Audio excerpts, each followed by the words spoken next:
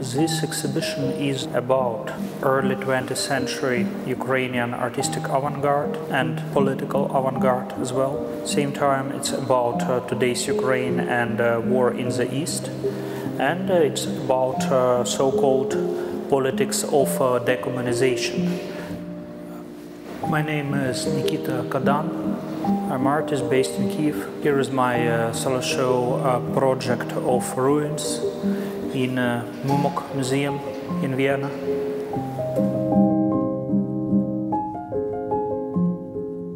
I made reconstructions of 3 pedestals of monuments created by Ukrainian sculptor Ivan Kavaleridze in 1920s.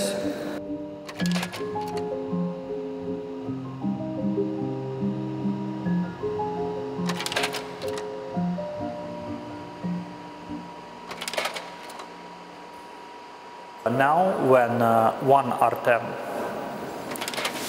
is destroyed in the middle of 20th century during German occupation, other Artem is standing on Donbass in the city of Svyatogorsk, and this Artem was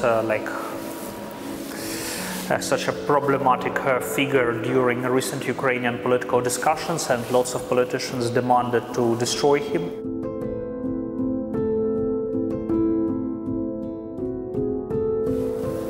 But at the same time, these forms, these dynamic geometric forms, they keep certain cultural and political experience and certain knowledge.